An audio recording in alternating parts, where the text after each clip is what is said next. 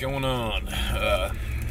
Just driving to work on a Saturday, and we have a freezing rain warning, so there's literally frozen water falling out of the sky right now.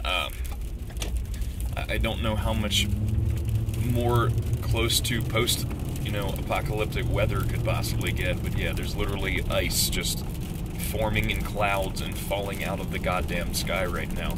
It's not snow, it's freezing rain, is what the weatherman said, and that's seriously absolutely fucking terrifying to me. But anyway, Sean Burnett asked an awesome question. How do I go from being a high 600-pound puller to an 800-pound puller? And I feel like there's fucking frozen water all over my windshield.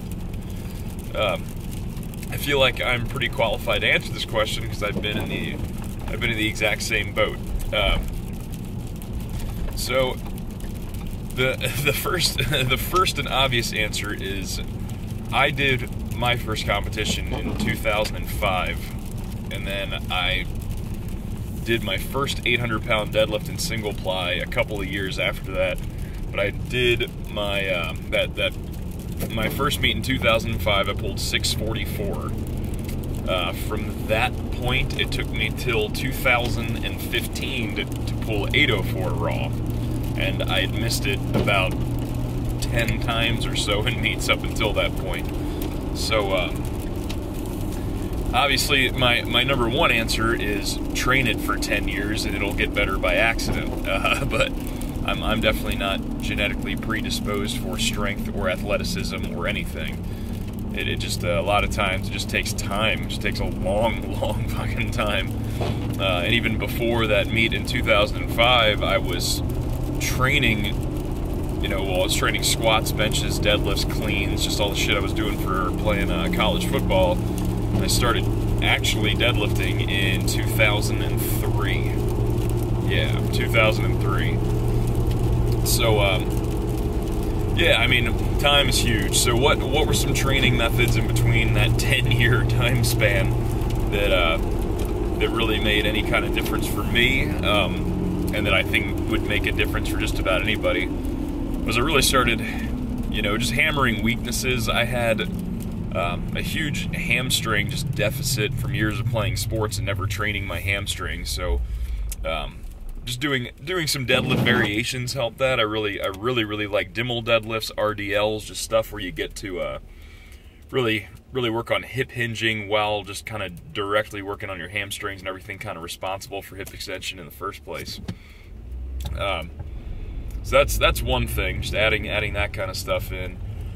Just kind of, I had to go back and revamp my technique a couple of times. The biggest time was when my deadlift kind of got stuck at like the low 700s, and that, or probably it got stuck in like the high 600s. So what I had to do, I was doing some dumb technical stuff. I was like really jerking the bar out of the bottom. I was bending my elbows really hard and like snapping them out, and wasn't really paying attention to like what my lats were doing. I had no like mid-back tightness at all. And that was all stuff that was just totally fucking me up. I wasn't pulling the slack out of the bar or stuff like that. So just going back, my deadlift dropped for a little while, obviously, because I was just totally relearning a brand new technique.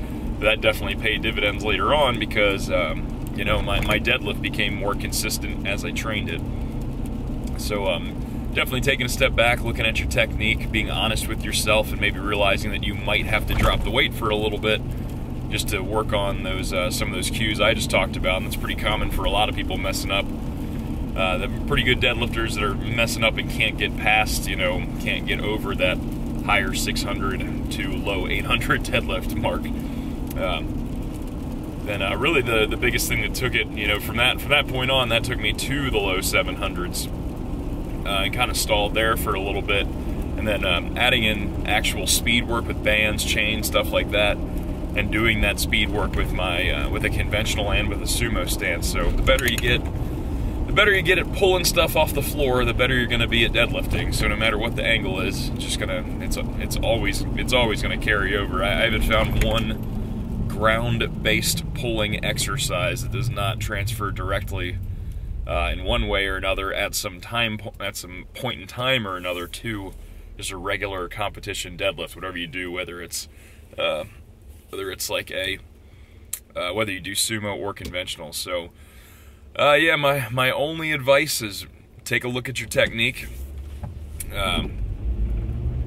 Start training the shit you suck at, and then you'll get better.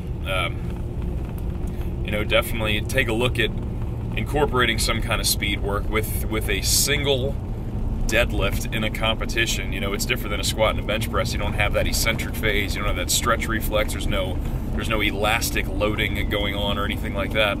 So yeah, you definitely need to learn how to develop as much force as you possibly can in the shortest possible amount of time. That's really the only real programming thing. I've always kept deadlift training really, really low, like pretty low volume throughout the week.